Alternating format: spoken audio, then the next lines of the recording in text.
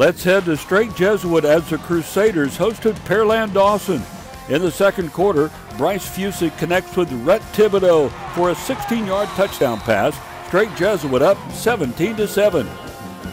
The Eagles Bryce Burgess would run for 2 touchdowns in the span of 25 seconds thanks to a Crusader turnover, and this one goes for 20 yards.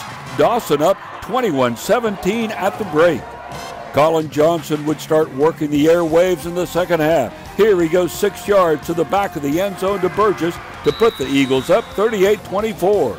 However, Strake Jesuit would look to the Fucik to Thibodeaux connection again.